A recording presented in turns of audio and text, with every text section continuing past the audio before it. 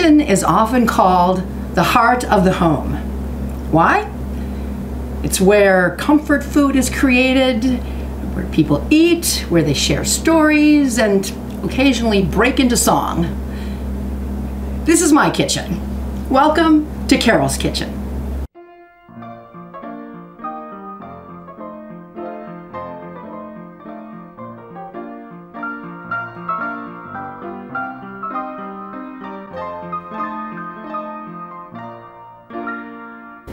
Our special musical guests today are the Herbert sisters.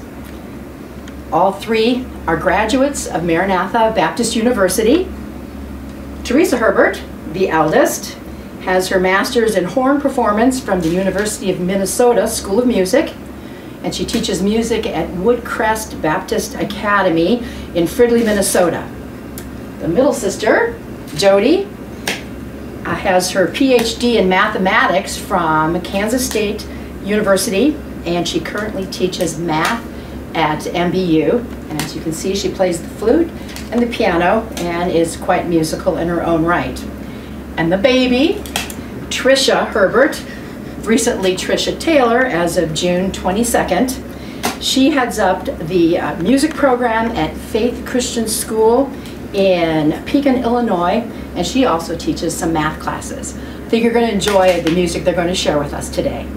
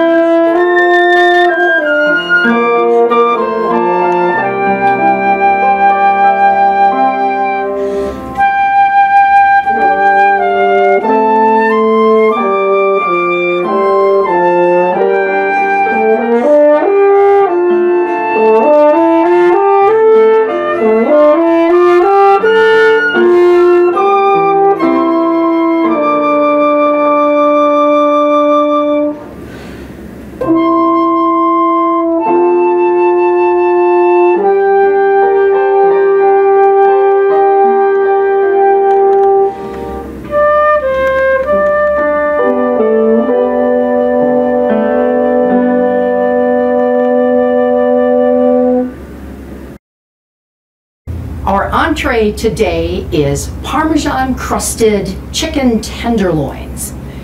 To put this together, we're going to create an assembly line. In our first place, we'll have a flour, egg mixture, and then the Parmesan mixture in this bowl, in this plate right here. So half a cup of white flour,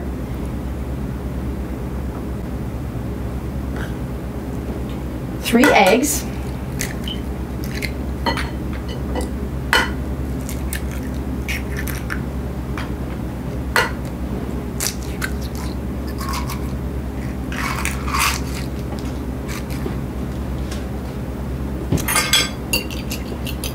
beaten,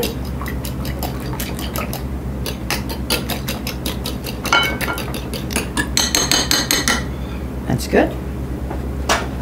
And in this plate, we will put 3/4 cup of panko, or you might just think of them as breadcrumbs, prepared breadcrumbs, 3/4 cup of Parmesan cheese. And then we'll mix those together.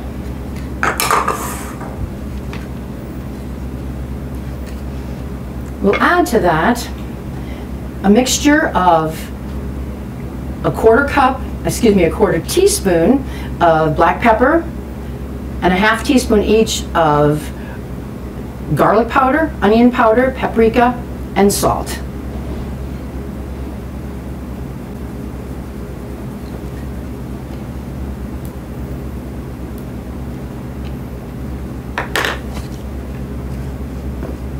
Mix that together.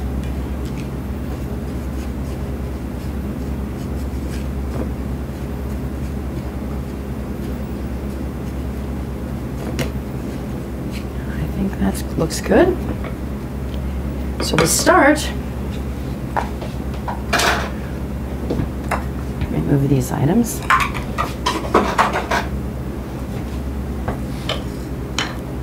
Our chicken tenderloins. I was able to purchase them already cut, but you can certainly take chicken breasts and cut them yourself to finger sizes. Dip it in the flour, the egg,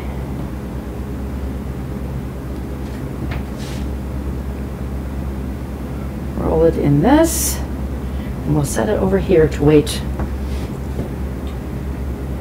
to fry it.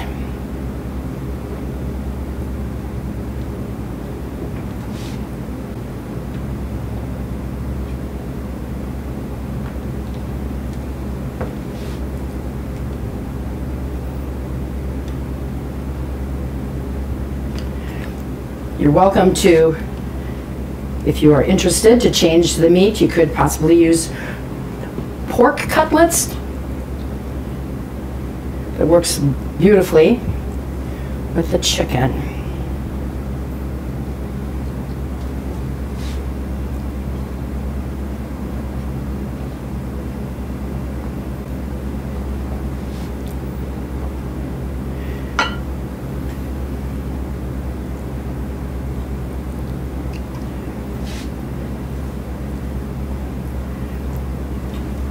Having the egg in between, actually having the flour first gives something for the egg to stick to, which gives the breadcrumb and cheese mixture something to stick to.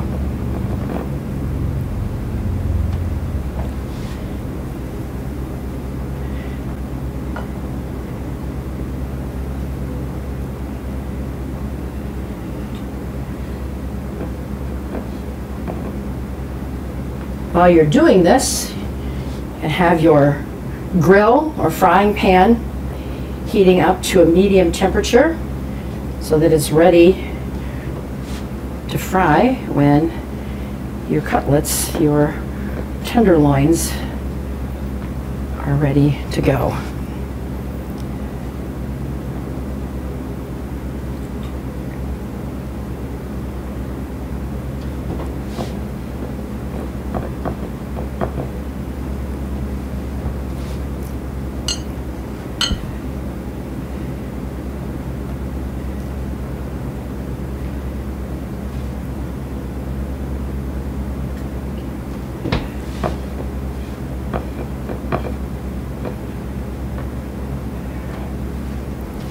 I will stop when I get what looks like a frying pan's worth of chicken tenderloins.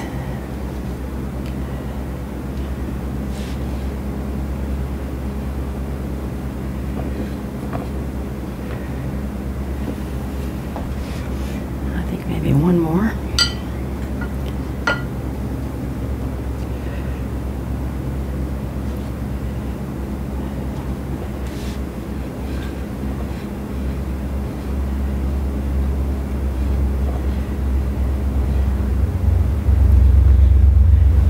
Before we fry these, I'm going to wash my hands.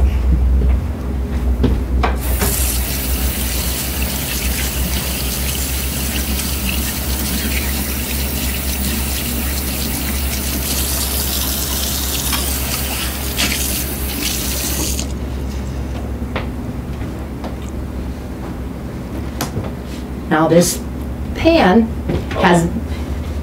frying pan has been preheating, and it's at a medium temperature. And I will place 4 tablespoons of margarine in here to prepare to fry the chicken tenderloins.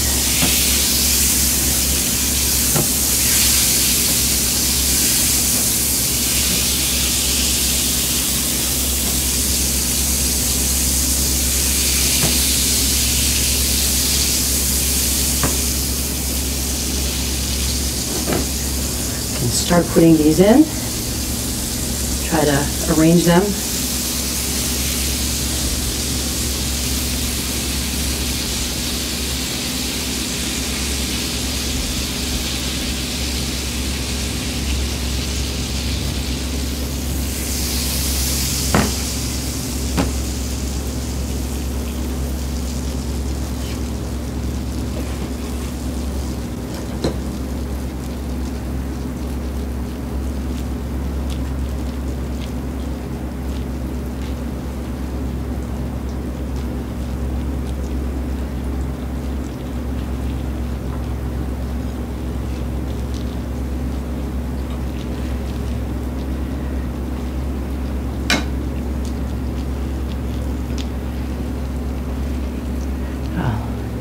Had a pretty good eye.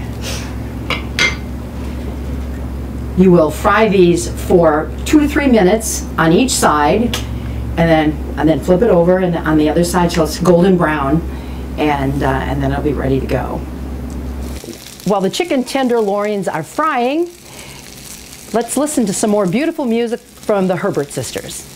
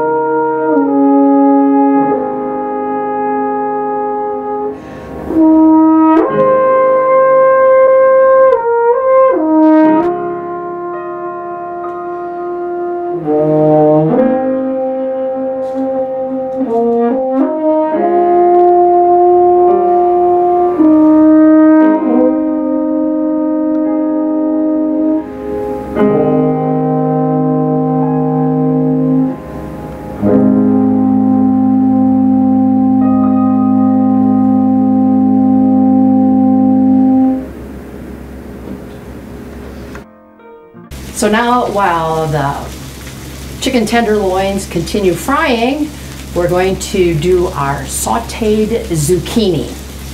I've picked 4 medium-sized zucchinis. Cut off the ends. And then cut them into 1/4-inch slices.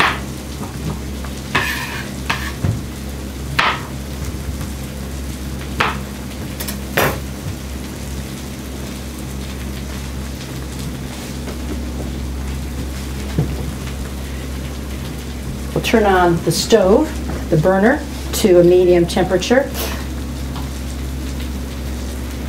so it can be preparing, and I'll put 4 tablespoons of margarine to melt in the pan while we're preparing the zucchini slices.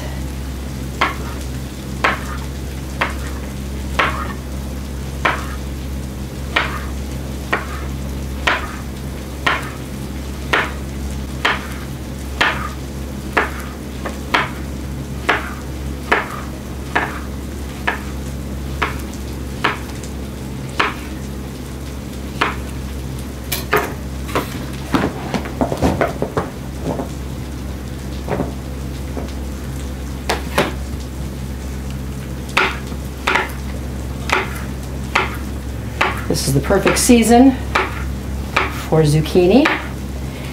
Pretty soon your neighbors are going to have zucchinis that they're trying to give away to you because their garden is producing way too many, more than they can eat, and that's your blessing if you don't have a garden.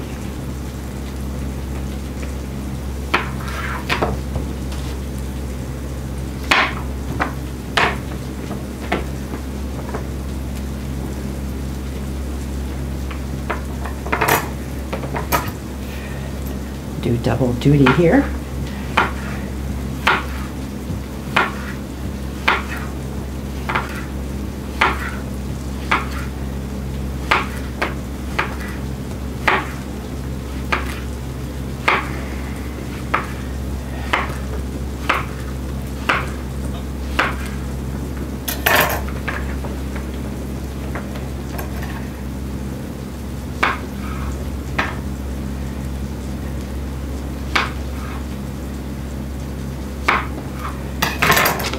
We're just about ready here. Let's dump these into here. I add a tablespoon of chopped garlic.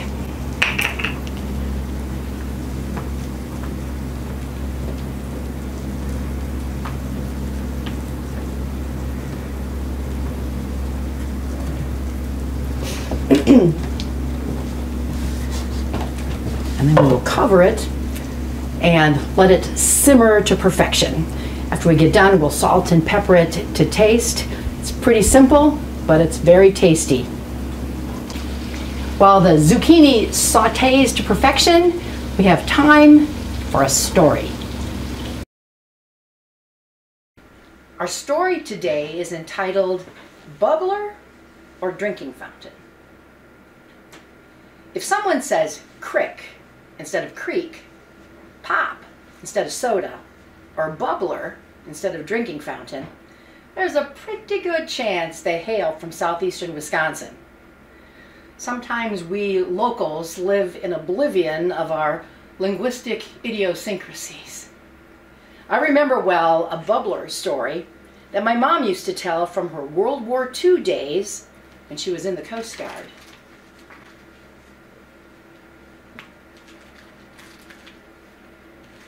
One day, while stationed in Cleveland, Ohio, Mom was given the less than glorious task of cleaning all the drinking fountains in a large military facility. Armed with rags and a bucket of cleaning solution, she moved from floor to floor asking people, "Could you tell me please where the bubbler is on this floor?" Without exception, Her inquiries were met with looks of confusion, head shakes, and shoulder shrugs. "Huh, what an unobservant bunch of people," she thought to herself as she traversed the halls in quest of bubblers.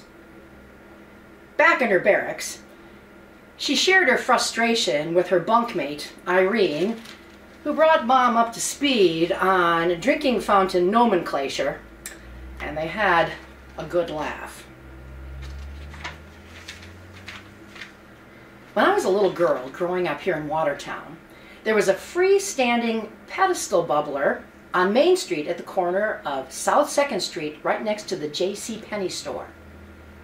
The bubbler was locked in the on position during the summer months. For me, getting a drink at that bubbler was a highlight of any walk down Main Street. Today, the 2nd Street bubbler is only a distant memory.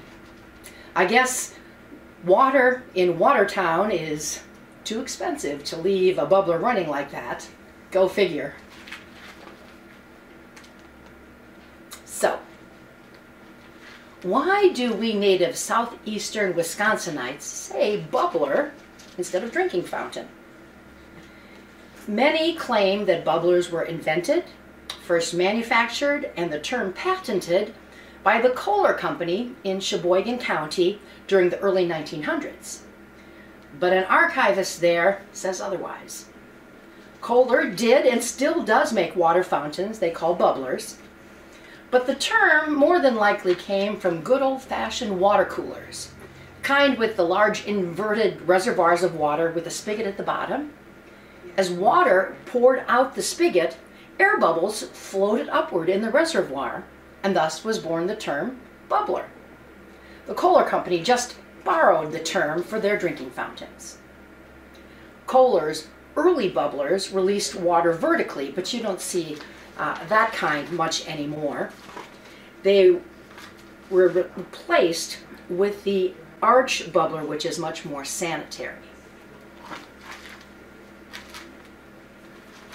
No matter how old I get, I still love taking a long, luxurious drink at a bubbler on a hot summer day, or any day for that matter.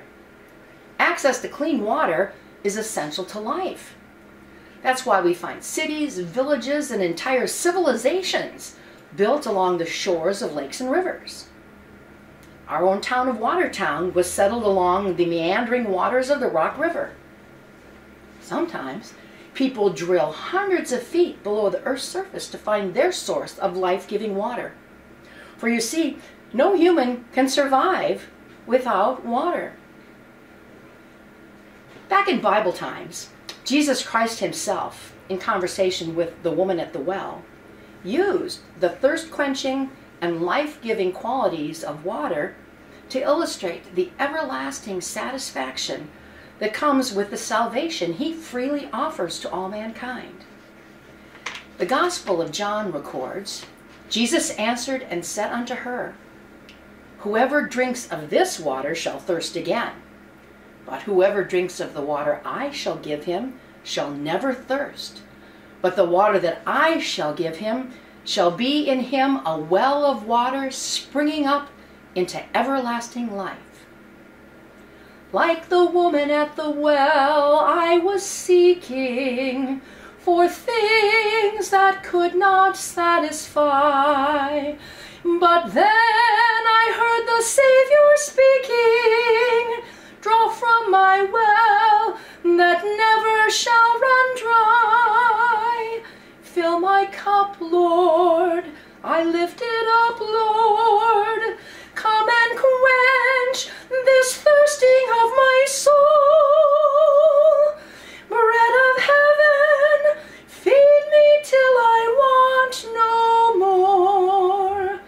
Fill my cup, fill it up, and make me whole." The end.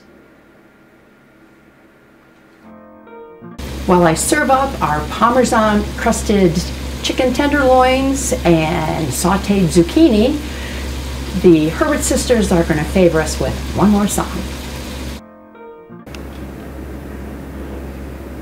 Well,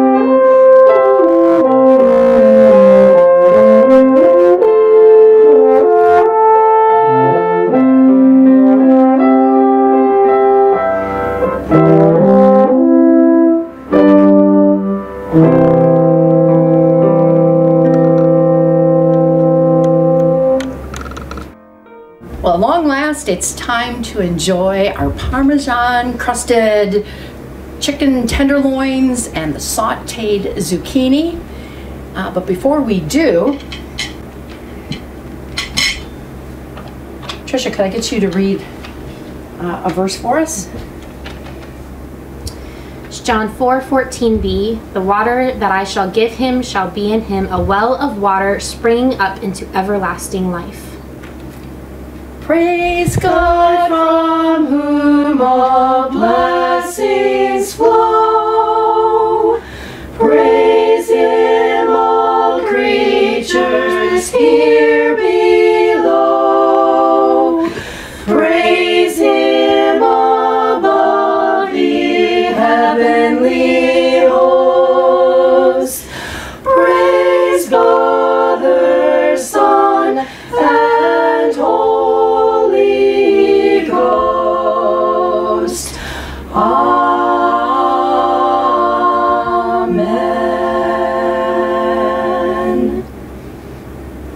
Let's dig in.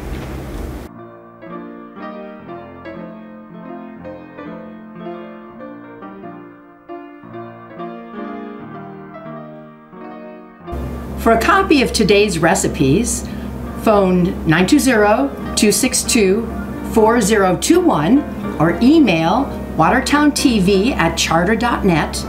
And to see a program on demand, go to watertowntv.com. We'll see you next time for Carol's Kitchen.